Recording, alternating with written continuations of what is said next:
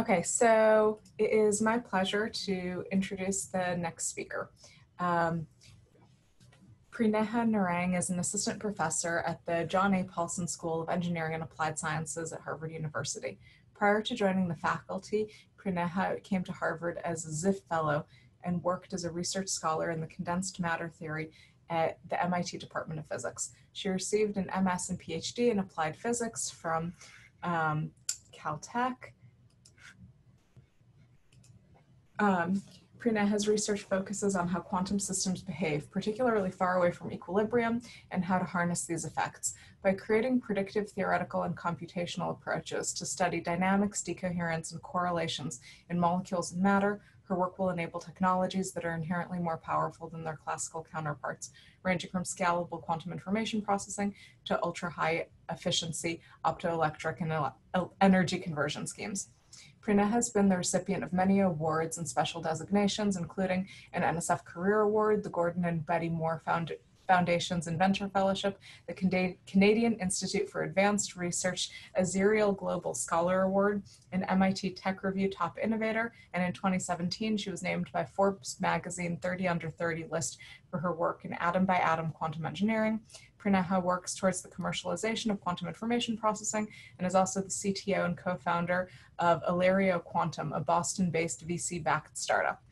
Please join me in welcoming Professor Prineha Narang. Awesome. Thank you so much, Dana, and thank you for having me here.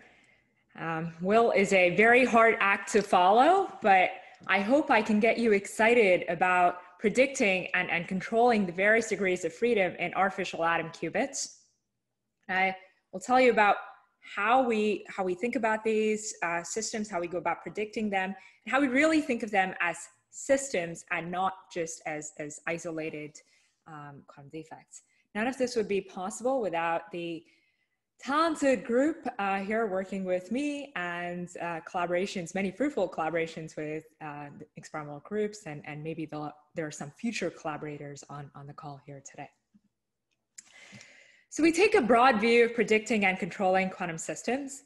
We think about correlated electronic structure methods, in particular, methods that can tell us about the individual qubits, but also their coupling with each other. And of course, if they're hosted in a lattice, as I'll tell you, their coupling to the lattice becomes extremely important.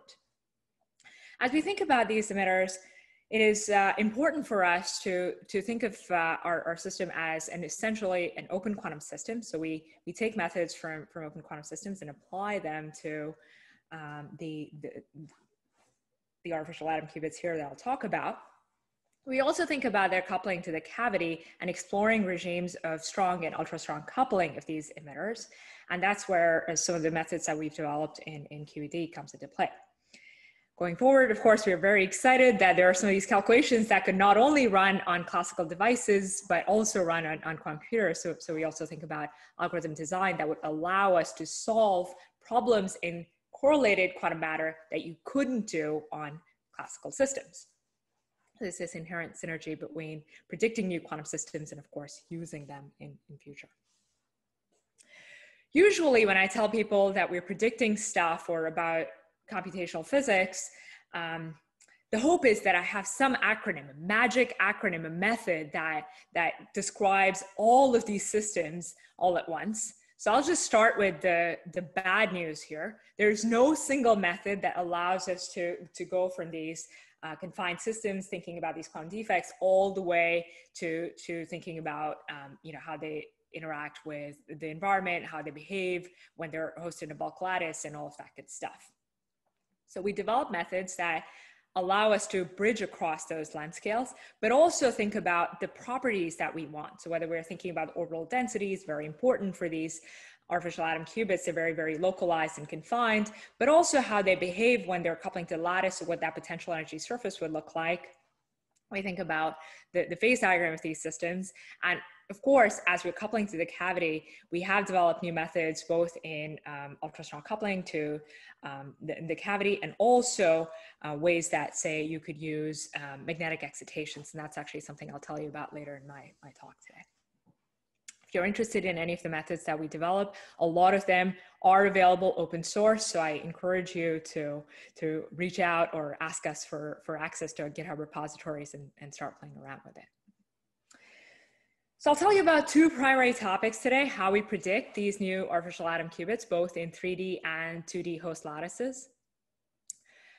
Going from there, I'll tell you about how we control these systems, so the various excitations that are possible, whether they're purely optical, optomechanical, whether we use magna-mediated schemes, and where the lattice can either harm or help you in using these artificial atom qubits.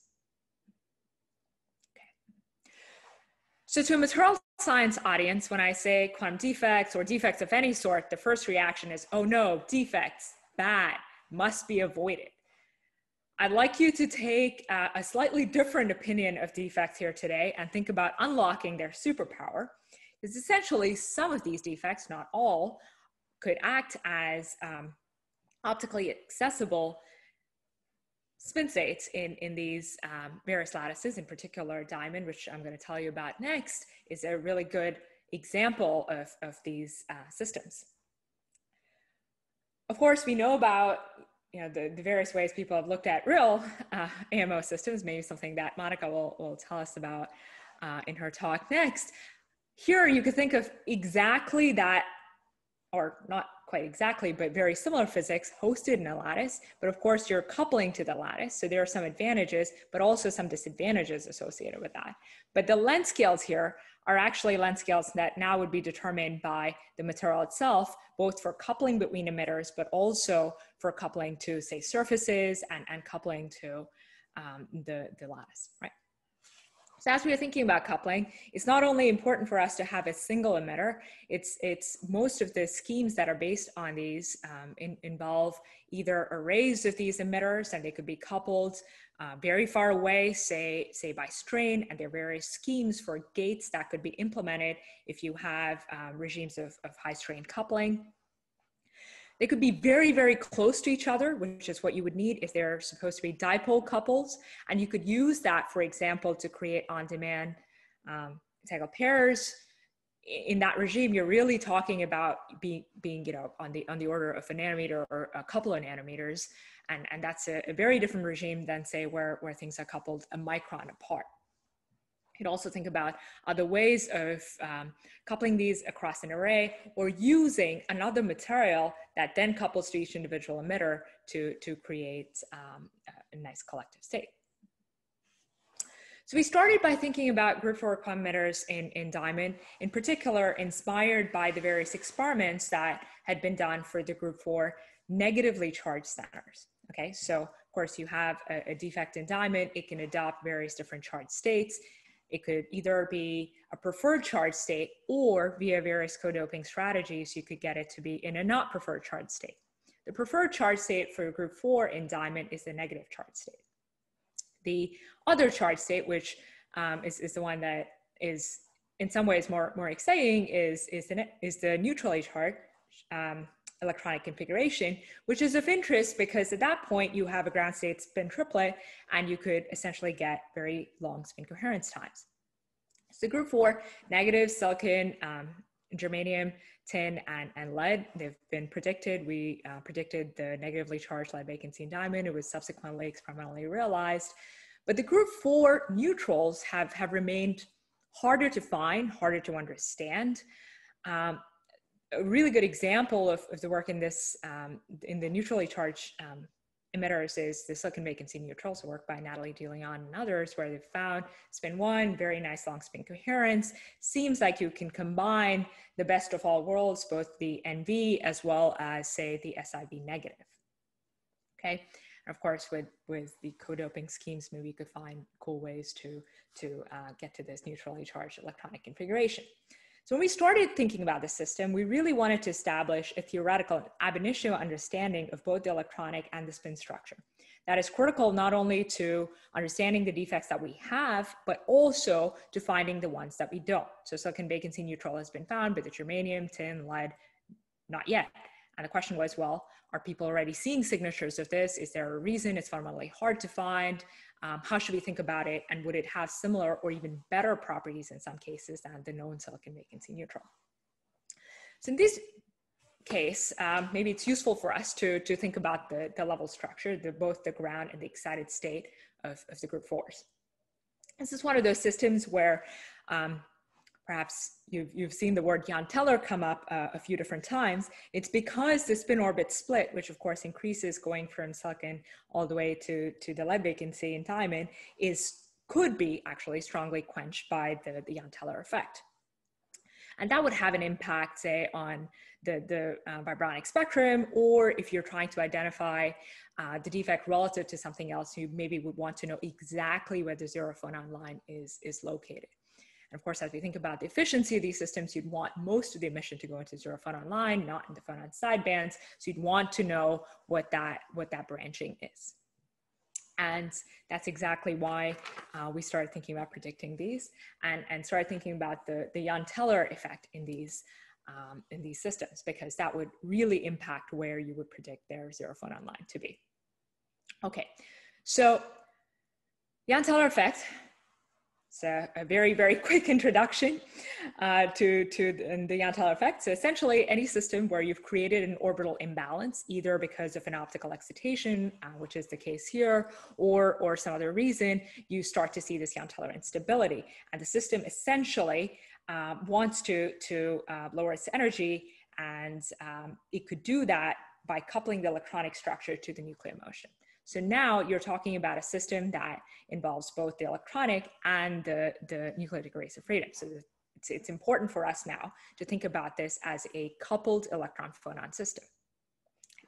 I use the word here strongly coupled, and you might say, okay, it's coupled, but why is it strongly coupled? Well, in this case, if you try, say, to first order to separate out what the behavior of the system would look like as it tries to lower that energy, you couldn't easily separate the electronic and the nuclear degrees of freedom here.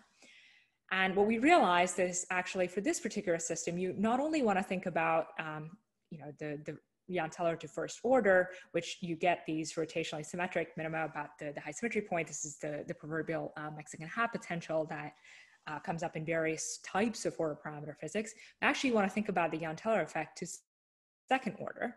And here you get this, it's a very distorted, maybe Halloween hat with buckling that gives you these three degenerate minima. And essentially, it would be a way that the system would have to go, say, from one of these points to a lower energy point, and that's something that would give you this coupling between the electronic and the vibrational states. This strong coupling here is actually because now we can't separate those out, so we should be thinking about these as vibronic states. So there's something you walk away with from this Jahn-Teller discussion, and maybe some of you are thinking this is a lot of jargon or theory going on. It's that these are vibronic states, and in fact, the strong coupling between the electron and the phonon is actually what changes the behavior of these group 4 emitters, and it's why predicting these emitters in the past, say from your favorite density functional or other quasi-particle method, has been incredibly challenging. So predictions have been off not only by a couple of MeV, but by fractions of an EV because of that. So the Jahn-Teller also, so you might say, well, why did we stop at second order? Well, it turns out we tried higher orders and doesn't really have an impact, but also the second order is actually what can shift the absolute energies, and it is what leads to a quenching of the spin orbit coupling in these group 4 neutrals. Okay.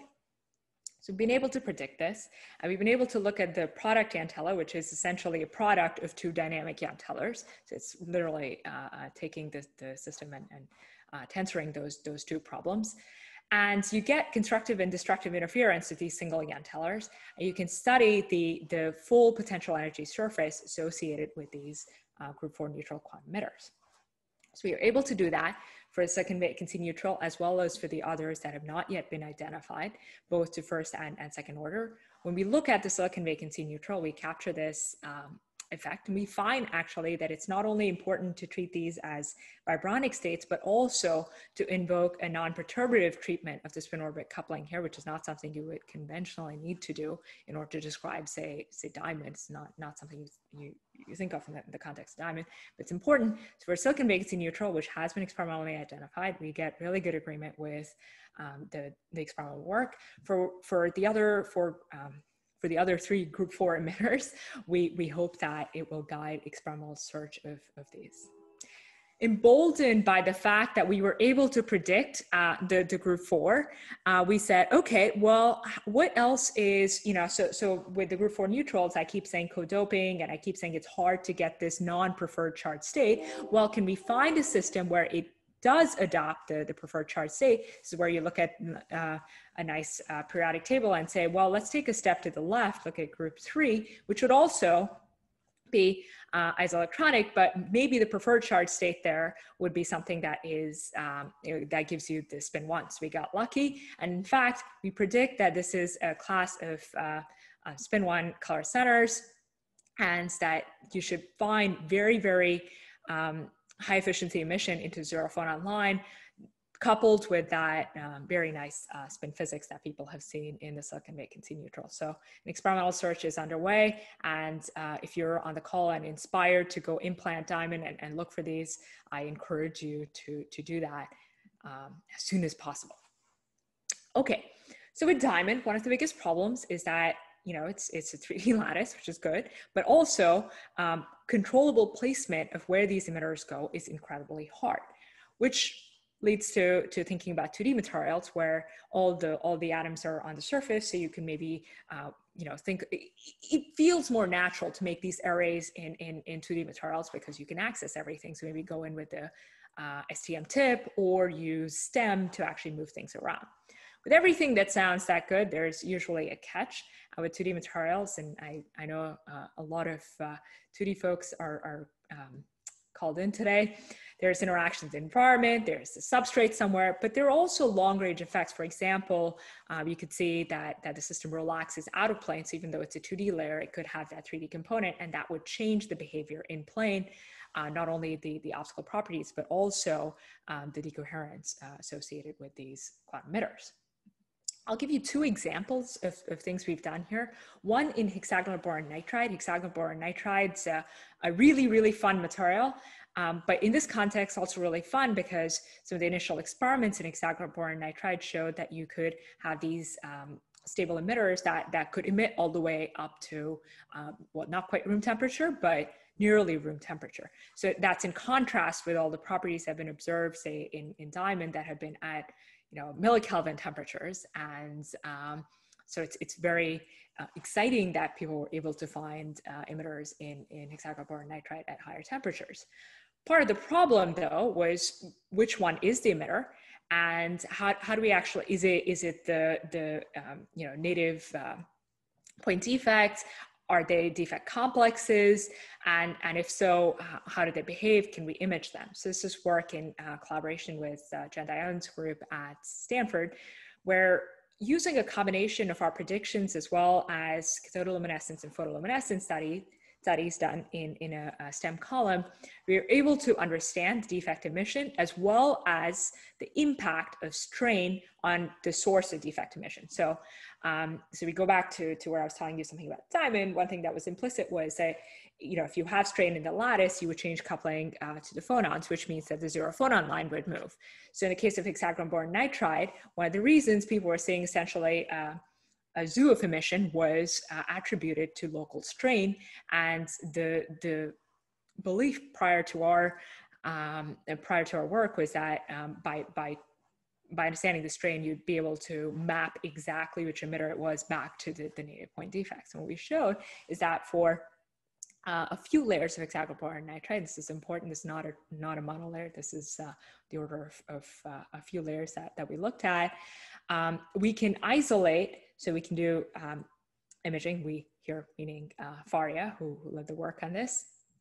So she was able to figure out a few different points from where you could see emission, get a photoluminescence spectrum from the same spot, go ahead and do cathodoluminescence, which is something, of course, that would pump in a lot more energy into the material, and then come back and from many, but not all, find photoluminescence from those same spots.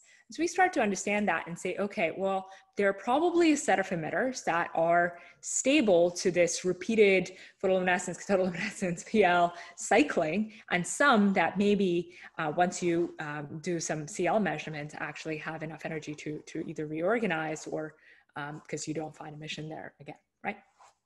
Okay, so we were able to look at not only that, but also the strain maps and see if the predictions of the zero photon line, again, uniaxial or biaxial strain could be something that is directly correlated with what is experimentally seen, and if that could help us identify the behavior of these defects. One takeaway we got from this that I hope will inspire other experiments in this area is that it's most certainly not the simple nitrogen vacancy or the native point defects. These are defect complexes. They're not energetically favorable to form, which is why you wouldn't put them in the easiest to form list, but that's exactly why they're also stable and retain some of these properties to higher temperatures. So the hope is that that gives some design principles for emitter discovery in future. Unlike hexagonal boron nitride, another system that natively has a lot of defects is are the TMTCs. In particular, we wanted to look at MOS2 with including, say, a heavier or a larger defect to see what would happen if you had, say, a few of these defects in somewhat close proximity to each other. What would they do? And how would the material that is not defective respond? Right? So this is, again, the material science perspective of this would be, well, if I start making arrays of defects, I suddenly have a material that looks very, very defective, and maybe the material itself is something that will start to show, say, features of disorder. Maybe instead of a nice, pristine electronic structure, we'll start to see a lot of shadow bands appear, and that's exactly what happens. But we wanted to quantify that. And this is an experiment done in collaboration with John Miao's group at UCLA, where they can do a scanning AT technique, essentially. And this allows you to get the specific coordinates for, say, a macroscopic area of 2D material, and you can get the coordinates with extremely high precision. In their case, for sulfur with 15 picometer precision, rhenium 12, and molybdenum with 4 picometer precision, which to me was mind-blowing. So we said, okay, well, with those coordinates, how about we try and compare if using the exact experimental coordinates versus what we predict from theory, how for that same defect complex, what would happen to the electronic structure. And what we found was something quite surprising, actually. The real system, the experimentally measured coordinates, actually are substantially higher energy. They're systems that essentially show not only, this is not just your eyes or bad resolution, this is a very many shadow bands here, a lot of disorder. And for that same system, for, say, 2 rheniums at molybdenum sites that are coupling, what we predict from theory is something that looks a lot cleaner. And part of that actually changes not only the electronic structure, but also the coupling that each of these defects would have to the lattice. So essentially, once you start to have a lot of defects, the system doesn't have, this is the physical interpretation, have enough energy to find that relaxed coordinate configuration, which is the equilibrium coordinates, which is what we would normally look at in theory. It gets stuck in some other slightly, or in some cases, much higher energy minimum, and can never get out of it. It doesn't have enough energy to rearrange. And in this case, it relaxes out of plane. So you start to see a lot of distortions that are in the third dimension. So even if it is a 2D material, you start to see coupling out of plane. That was really exciting to us. Building on that, we've now been collaborating with Francis Ross to start to see how, say, if you had defects that were also trapped in MRA potential, what periodicity and what potential would they see? This is where I think it's helpful to have that feedback between theory and experiment. Okay, so for the second half of my talk, or well, hopefully not quite half, I'll tell you about controlling the interactions. And this is going from the lattice we have, this is the disorder we have, to actually actively introducing elements that allow us to couple these emitters.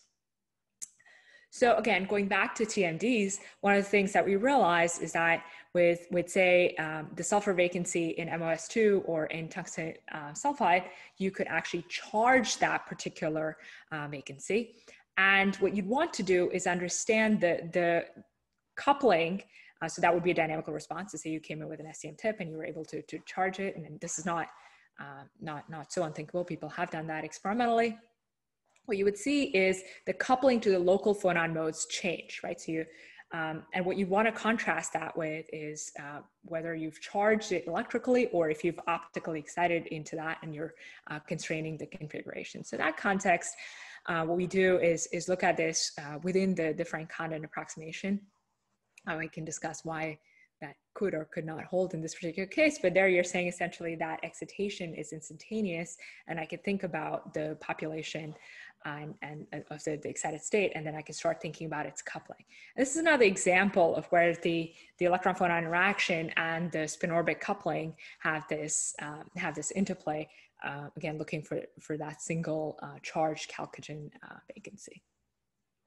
So I won't dwell on this too much. We're able to predict the Wang-Rees factor for both the molybdenum and the tungsten. So that was to contrast the spin orbit, of course, going from molybdenum to tungsten, and also thinking about if you were able to either singly or doubly charge that chalcogen vacancy, how would its coupling to the environment change? So that's one of the examples of dynamic modulation. In this case, it would be phonon assisted.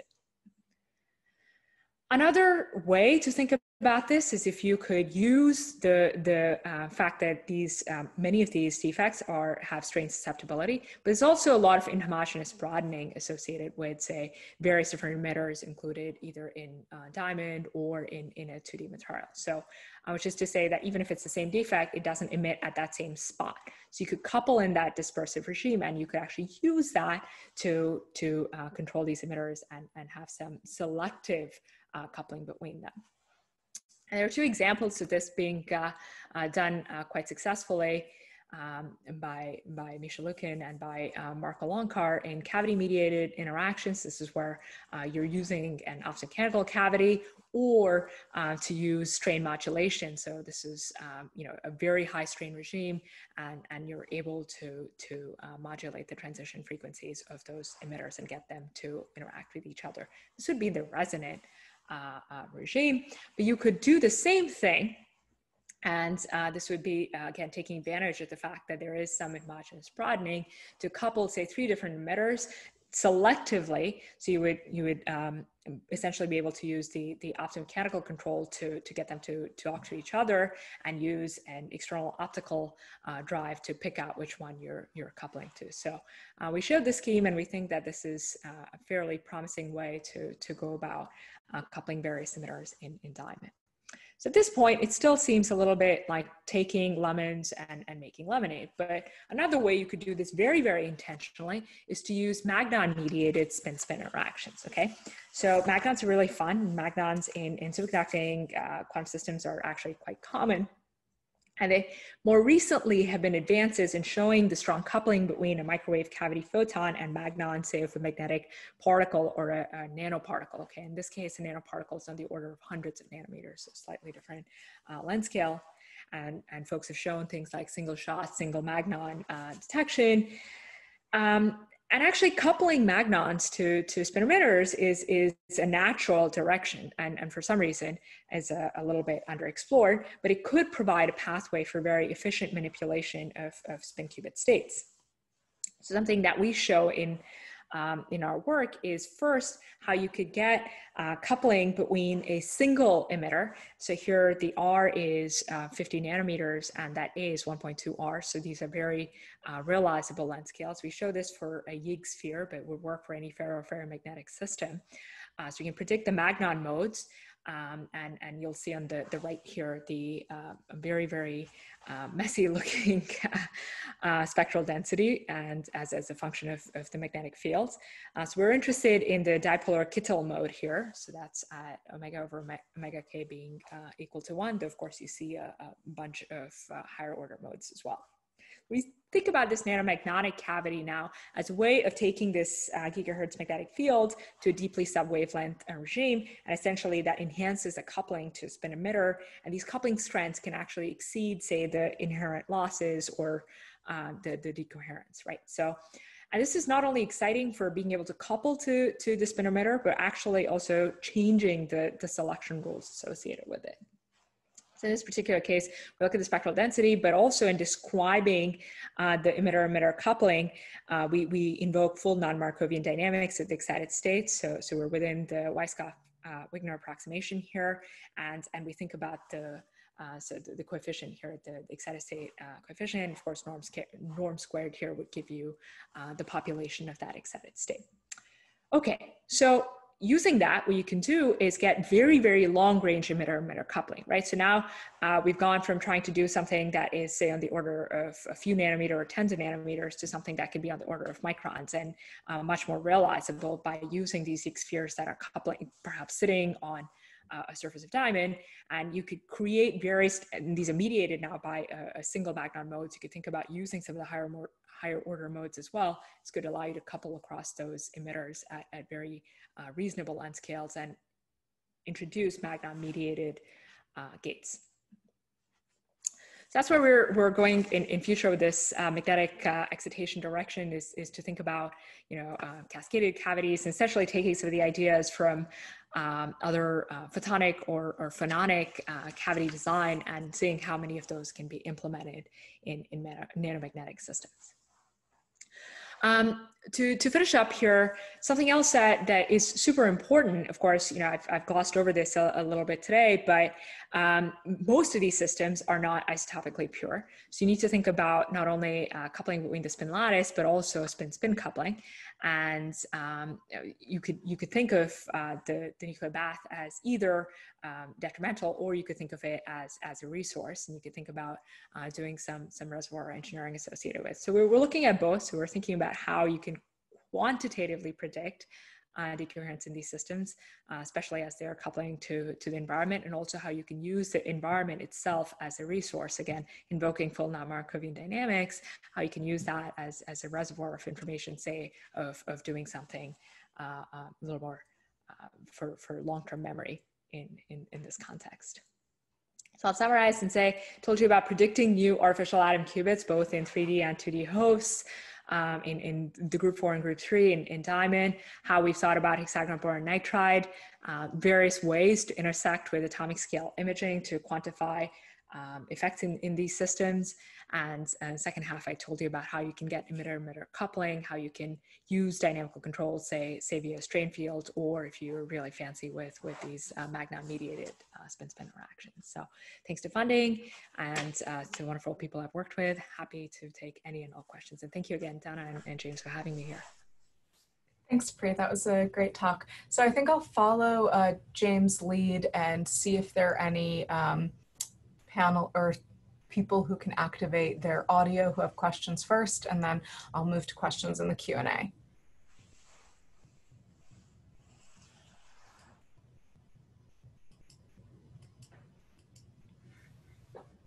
Hi, George. Can you hear me? Yeah, we can hear you, George. Okay, all right. So yeah, so this whole business about spin orbit effects and these NV centers in the group 4s. I mean, there's always, obviously you worked really hard on the Jan-Teller description of the problem, but the spin orbit sort of undoes the Jan-Teller to a certain extent. I mean, to what extent do you have to work hard on the Jan-Teller part and just put in the spin orbit later as opposed to, other versions? Right. Excellent question. So when we originally started predicting these, we were treating them as decoupled. We found is that it can make a difference of on the order of actually in some cases 100 MeV, which is really, really big. You'd expect, if it was a couple of MeV, this would be fine. We'd be off a little bit, but 100 MeV is a big number. And the Jahn teller in this case leads to a strong spin orbit quench, and that was unexpected because again the diamond lattice is very light, so you wouldn't necessarily expect that effect. To what extent we would need to do that in general for any Jahn teller unstable system, I'm not sure, but particularly for diamond, we find that to be a surprisingly big effect. So we hope to include it in other systems as well. Yeah. Thanks. Okay, thanks. I'm gonna grab one question from the Q&A, and then I think in the interest of time, we'll have to move on to the next speaker. So we have a question, which I think is near and dear to the hearts of many in this audience, which is, are there other promising materials that you are planning to study? Absolutely. So with the TMDs, I think there is a lot of opportunity because they're actually based on, say, the chalcogen or the metal atom. You have a lot of control over the spin orbit. So we're looking at other TMDs. We're, of course, thinking about also systems like lithium niobate, where there's other nonlinear optics you could do. And if you could also have the emitter be hosted in lithium niobate, maybe you could get some interesting physics there. So rather than having a combination of diamond and lithium niobate, you could do it all in that one system. There are other 2D systems where you could think about, these, so you can make, and Dana, I'm sure you're of course an expert in this, in making chains of molecules essentially, or having molecules that are replacing a larger section of the 2D material and are somehow linked. And that would be a hybrid organic inorganic scheme. And you could really get a lot of the molecular control while still having a rigid 2D material lattice there. So there are ideas there. Of course, it's a little bit further behind, say, diamond, silicon carbide, HBN. But if there are interesting properties there, then maybe there'll be interest in going about these experimentally. So. I have to say, I love that answer. So with that, thank you for a great talk, and I will turn this over to Professor Rondinelli to introduce our final speaker.